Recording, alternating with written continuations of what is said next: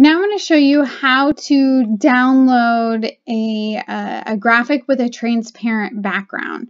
So for instance, if I had my logo, so let's go to my folders, and let's say I had my logo, and I wanted to have it on a transparent background. You actually have to have the pro account to get this, but I'm going to show you how that works. So you're going to click on download, click on transparent background, and then hit download, and there you go. It's going to show up.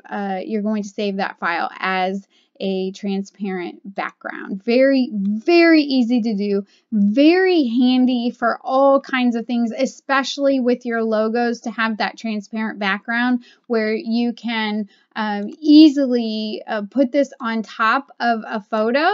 And having that transparent background is a great way to be able to, market your business and put your logo on all of your graphics.